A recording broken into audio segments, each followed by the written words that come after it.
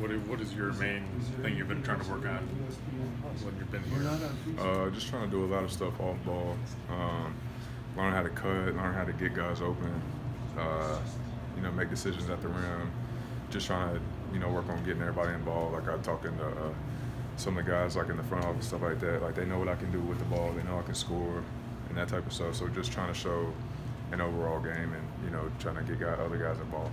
So don't you think the Hornets are like a perfect organization for you to be in? They're fully focused on player development, and you don't have to be like forced into developing like too fast because they're not in like a win now mode. For sure, yeah. I mean, it's always good to be able to develop, and since we do have a young core, that does give me time to develop and make sure when it is my time to go out there, I'm completely ready.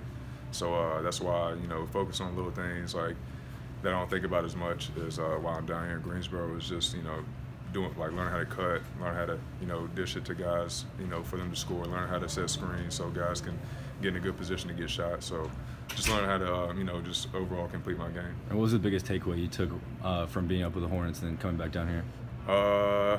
Pretty much that. Like honestly, just trying to take a step back from coming out of college and learning how to do things without the ball. Like just learning how to like I said before, just learn how to get guys involved and working on little things like my pocket pass to the bigs or my drop offs behind me to guys or for other guys to shoot, and just learning how to do a lot of things, not trying to be the centerpiece because like up in Charlotte, like I'm doing little things to create space like sprinting the corners and maybe setting a screen or trying to get tip outs for rebounds, stuff like that, like a lot of hustle stuff. So just learning how to kind of bring all that stuff together at once. And Devontae and Dwayne had good experiences in G League. Did you take anything from them, or even Terry? Like ask them anything, advice before you came down here? Yeah, I've talked to actually all three of them. I've talked to everybody, even Malik whenever he was down here for a short time, and I just asked all of them like, what can I expect? Like, what type of things like would you recommend me working on, and that type of stuff from asking them and to the coaches. So they just